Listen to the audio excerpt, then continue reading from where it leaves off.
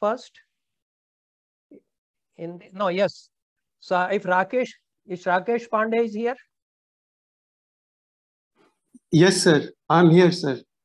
Thank you. So welcome to Professor Rakesh Pandey. Rakesh Pandey is a well-known name in the field of history and social science, a scholar of international repute. And we look forward to such scholars from other fields who are interested in Indian knowledge systems. Like we have Siddharth Singh here, who teaches English in Lucknow, and many such scholars are here with us from other fields. So Rakesh Pandey is a man gifted with insight, and he's working assiduously on Indian knowledge systems in Shastric tradition. I call upon him and I thank him for joining us, and Rakesh Pandey to make his remarks first, and then I will, for 5 minutes again, I will request Shatabdhani ji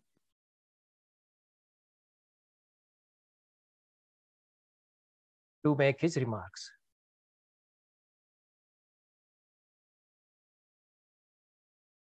Yes, Rakesh. So, yes.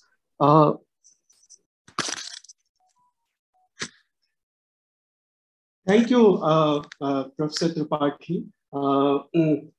I must confess right in the beginning is that I think I should have been just quietly listening to this workshop like other participants rather than speaking here as an expert, simply because I don't have that expertise in this area. I'm trained in modern history and I work in the area of intellectual history. And I'm almost like a interloper, or as we call it in our own Hindi, I'm some kind of Ghuspatia in my own tradition. And you can imagine when someone who is coming from this culture use Ghuspatia to his own tradition, you can imagine that there is a certain irony the way we modernists, especially in this country, in India, engage with our own tradition. So I've mostly been trying to learn by listening to Professor Tripathi and various other scholars, and I keep myself mostly in hiding just to learn.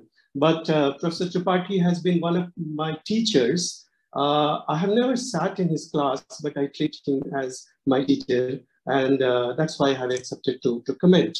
So my comments won't be actually linked to the actual content of his presentation, which is already very rich. There are many experts who can actually elaborate upon that. I'm going to use this opportunity to reflect on some of the issues which have been raised here. And I must confess that it's one of the most intense workshops I have ever attended. It's full of ideas, and I think we would need some time to go back and think the kind of questions we are raising. It's also very special and unique, the kind of questions it's raising. So I'm going to make some very brief remarks in 3 parts. First is about this whole question of Vāda tradition itself. What do we mean by it? We are always working, we are discussing about different technical details about it, various textual traditions of it. So what exactly is the meaning for us of this Vāda tradition? That's one thing.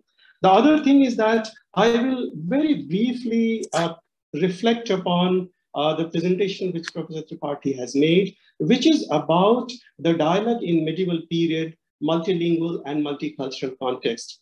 And actually, I thought a lot about this very title of this very presentation, because I think that out of all the presentation, this is one where, in some senses, if I take some freedom to say so, he's actually hinting us to enter into some kind of historical reflection as the term multilingual and multicultural are being used for the Vāda tradition. And the third thing which interests me a lot, and which is about to think about what exactly would be some kind of constructive thinking or constructive theory, constructive philosophy in Indian context. And by this, I mean, like, we are the grand consumers of for a very long time of a certain kind of theory, which is mostly actually coming from the West, especially people who work with the modern disciplines. And there is an interest, and this interest comes and goes, and nothing substantial actually comes out of it. But at the same time, we keep revisiting this situation. And I like to call it some kind of constructive exercise, which need to. So I'll just make some remarks on these 3 lines. The first is, what is distinctive about the Vāda tradition, which is actually we are talking about here? And we know that the Greeks, ancient Greeks, had a long tradition of thinking, which was basically centrally a dialogic tradition, beginning from Socrates, even in the pre-Socratic period. And it goes back to our understanding of most of what we call the ancient traditions, or traditions of longer traditions of thought. It also leads us to a very different question. And the question is that what do we mean when we use a term like religion or philosophy, philosophical thought or religious thought, when we talk about the ancient traditions? Vāda is central to understand the very nature of ancient Indian thought, as we call it. And there must be certain specific elements to what we call the Indian tradition of thinking here, or Indian mode of philosophizing. A.K. Ramanujan, a very well-known translator and writer, actually wrote a very provocative essay where he actually, in the title itself, where he talked about, is there an so-called Indian way of thinking? Being a linguist, what Ramanujan offered us was some kind of morphology or taxonomy of the ways in which Indian mind, or Indians in their long intellectual tradition, must have been thinking.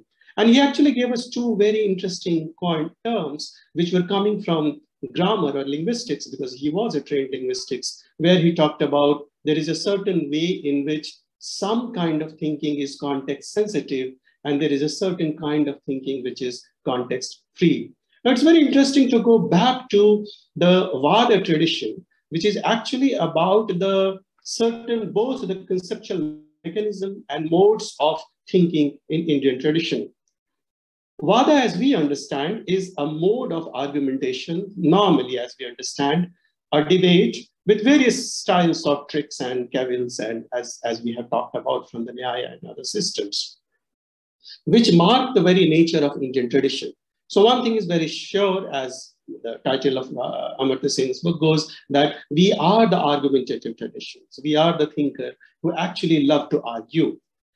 But we have been learning about that very tradition of Vāda, that it's just not about debate. And this is what we have been learning in this workshop by various comments made by scholars like Rajaram Shuklaji and Professor Tripathi himself. In the ordinary sense, as we understand, Vāda being the debates, it's rooted, as I understand, in the deeper understanding of what we call the very understanding of speech itself, or the vak, or the language, or the bhasha, and the tradition of meaning as it is central to Indian tradition. So Indian thinking and system, thus a lot of complaints go this way, fail to create the system of what is known in the Western sense is the instrumental reason, or a proper scientific technological system. While this is the system which has the most sophisticated architecture of debate and argumentation. Now, this is very, very interesting. We are living with both the cliches, if one can say, that we are the most argumentative, and of course we have the most sophisticated system, while at the same time we have failed to create a system which is, but this is just a stereotyping. I'm just flagging it here.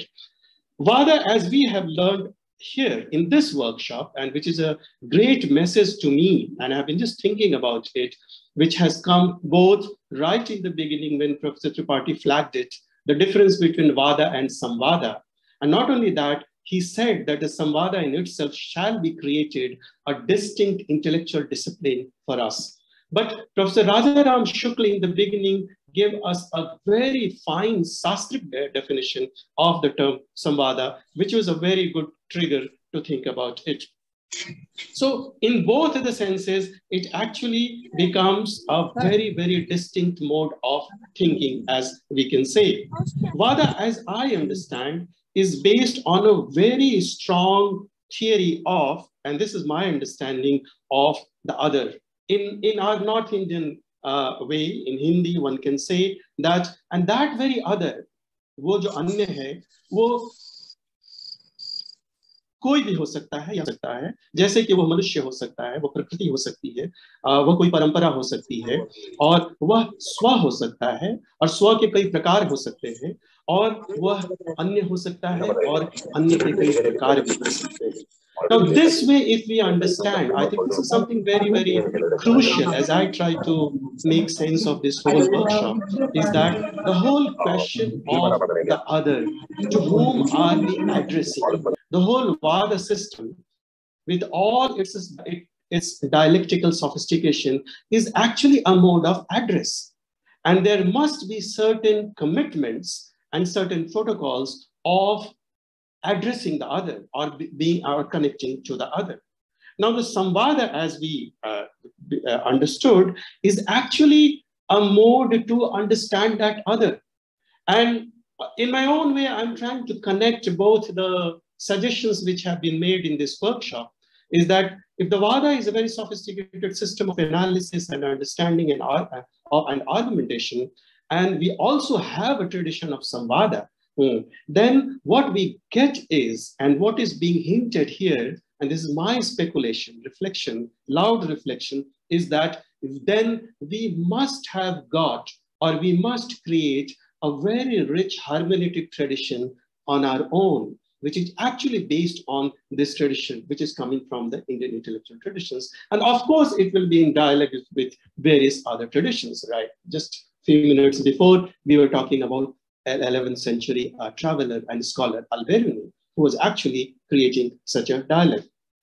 In my sense also, I think it's important to understand and take back the idea of Samvada as which is being suggested here, to back to the Vada tradition in a different way. I make a claim that in fact Samvada itself is some kind of Vada, is part of the Vada tradition, in the sense that it transgresses or transcends the dimensions of speech in some senses. And it actually hints at a very different way in which Vadas can be created.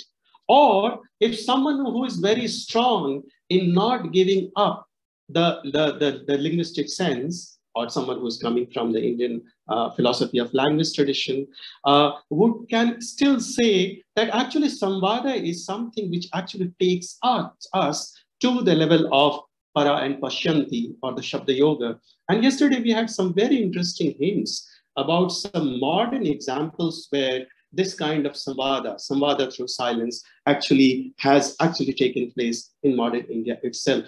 So can I take some 5 minutes more? Okay, you may. Hello? You can. I can't hear you. You can take. Okay, thank you. The second point I wanted to make is about the whole question of dialogue in medieval period. And I just want to flag two things here, which I just mentioned, is that the way the medieval, which is now curiously, unfortunately, is the very contested term for us in India right now, the times in which we are living. And when we talk about the multilingualism and the multiculturalism of intellectual traditions of medieval period, there is something very, very important here. And once again, we should be grateful for Professor Tripathi. There is some deeper suggestion here. कहीं कोई बहुत गहरी ध्वनि है हमारे समय के लिए, जो इस खास करके इस भाषण में है. और ये तीनों ही terms जो हैं, medieval, multilingual, and multicultural. Being a historian who is interested in philosophical terms and the conceptual history, I have just been thinking about the use of medieval, multilingual, and multicultural itself. And while we talk about Indian tradition in so many ways, we rarely focus on the ways what these terms actually mean to us right now when we try to use it. Because I do believe that interacting with concepts or the use of concepts of our contemporary period or of a longer historical period itself is both a challenge to our own Vāda system and a model to, and to create a model of the Samvada. That is why I'm taking some freedom from Professor Tripaঠি's title of this particular thing. What I want to suggest is that this particular lecture, where he has been actually suggesting that the intellectual traditions of the medieval period should be actually contextualized in their multilingual and multicultural context, I think that it's important that we either enlarge the idea of Vāda, or we start using the term, which actually in history, in intellectual and cultural history we do, is that we have to create the term Vāda into a debate, into some kind of idea of encounter. And I think we do talk about encounter in the colonial period, in the modern period, when we have very intense episodes of cultural and intellectual encounter. They are very intense, even in the medieval period. And I think it's a very interesting word, because it challenges us to think both the ways in which we go back to the very technical aspects of what we call the scholastic aspects of the Vāda tradition, or engaging in a debate, and then turning a debate into some kind of Samvada.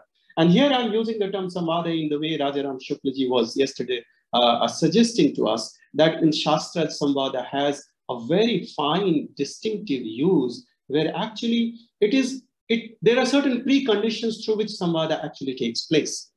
And it is that Samvada is also some kind of invocation to create some kind of parity or some kind of a dialogue there.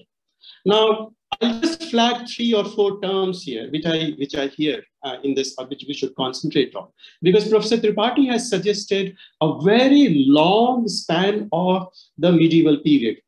Now, interestingly, it's 6th to 4th century, roughly from 6th to or 8th, 10th century. It's seen as early medieval period in the standard history teaching. It's known as early medieval period. There are phases which are taught like that. So he has covered from that to 14th century. And it's very interesting. So if you just look at 2 or 3 distinctions here, one is there is a linguistic context, which is a context of Sanskritic Bhasha, which is the vernacular, and the Indo-Persian linguistic cultures. So there are three large linguistic traditions which are actually evolving, maturing, and actually they all are entering into some kind of Renaissance period in Indian context. The second is the cultural encounter, which is one is about the normative, and yesterday we heard about the Dharmasastra tradition, the great normative tradition, which is Sastra tradition, which is emerging. The second, which is important, is the Puranic religious tradition, if we can use that term. And the third, which is again very important, which is linked to the vernacular at the same time, is the devotional cultures, as we know, is the Bhakti tradition in there. And then the 3 more distinctions, which could be called the intellectual distinctions in this long medieval period. One is the rise of the extreme sophistication of Indian epistemology in the Pramana system, in the Pramana epistemology. And then in the Alankara Shastra, and thirdly, the larger domain of what we call the Shastric traditions of different disciplines, from astronomy to botany to geology to different to musicology and several other things. What we see here is that the Vāda then becomes a context for a very encounter.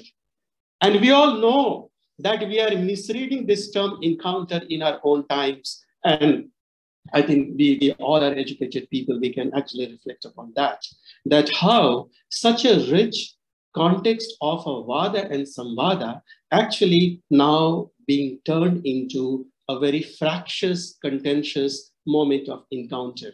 While the history which we are actually listening here is something else, which is quite instructive.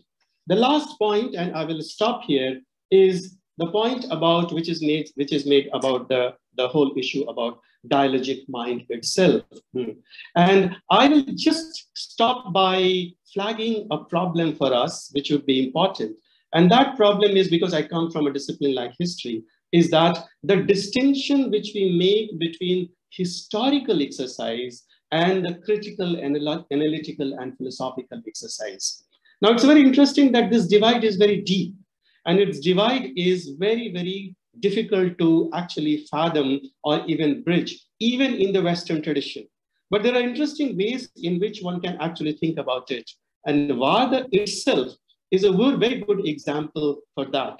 I actually look at dialogic mind as the creation of 2 or 3 kinds of possibilities. One is that intra-shastra, within the Shastras itself, where just imagine, I can think of a very good example where Mukund Lat, a great thinker of musicology or Indian systems, Indian philosophical systems, actually thinks about or rethinks Indian system of thinking in terms of musicology or alap, as he does that. The second is about the dialogue between the dialogic mind, which actually engages with Shastra and the Loka with Shastra in continuation with or in relation to what we call the Loka and Prayoga. And the third is about the very question about the cultures of mind itself. What kind of mind is actually going to nurture, could become possibly a dialogic mind. Now, it's very interesting story, the stories which we are listening in this workshop.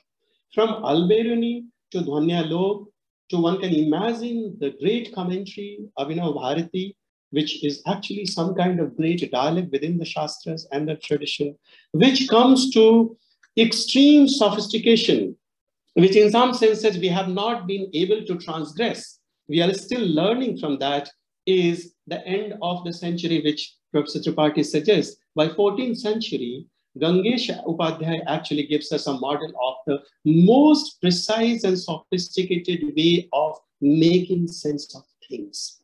If making sense of things is the idea of thinking itself, philosophizing, and understanding or engaging in critical dialogue. So what in the end I would suggest is that I think that we have a very rich possibility to create or think hard about our own hermeneutic possibilities, which is actually about our own samvada possibilities, if I can use the term for hermeneutics as samvada. So one can ask me that whatever you are telling, what concern does it have with medieval period? Simply because to me, medieval, the concept is as much a part of my Vada tradition. What do I see as my medieval? And I think for this, before we enter into a long intellectual debate, we should think that in our everyday life, TV channels, to our newspapers, even to our seminars and classrooms, the term medieval is silently the greatest Pūrvapakṣa which is staring at us. We simply don't know what to do with that. Medieval as our Pūrvapakṣa, which is staring at us. What I'm saying is that at the same time, we should think about our own possibilities of samvada, which can happen with Prachina, which can happen with our Shastric tradition, which can happen with a historicist category. We should remember, medieval is a historicist category which is given to us. So for a historian like me, it's a category when I just don't use it in vacuum. I use it with again, and I think that why don't I go back to my own Gangesh? And why don't I go back to my own Abhinav? Despite from various other modern traditions which I have inherited, which I've been trained in, and learn to think, to make sense of things precisely with the responsibility which Samvada brings. Because remember that Samvada actually imposes us, or maybe is an invocation to recognize the other. The other could be the para, or the other could be myself. So this is part of what I'm sharing with you are some very rudimentary ideas of what I could call is that what we say about the Swaraj of ideas in India, and the term Swaraj is actually going through its very bad phase. Everyone is using is in a very, very casual sense. So I'm saying, but there is a real meaning to it. And that meaning can only come through this reviving, rethinking the tradition of Vāda and Samvada in a humanistic spirit, in a spirit to create a new humanistic knowledge. Interests me. Thank you very much. Sorry for taking so much of time, but these are the things which ideas came to an outsider. So my apologies and my gratefulness to all of you. Thank you. Thank you. Thank you, Rakesh. It was a wonderful experience to listen to you. And thank you for all these very pertinent, insightful remarks. They were illuminating for me. And they will go a long way with us when we, in the concluding session or valedictory session, talk of the strategies we should adopt for the furtherance of the dialogues, whatever dialogues we have tried to create here during these 4 days. We have already transgressed the limits of time, but still I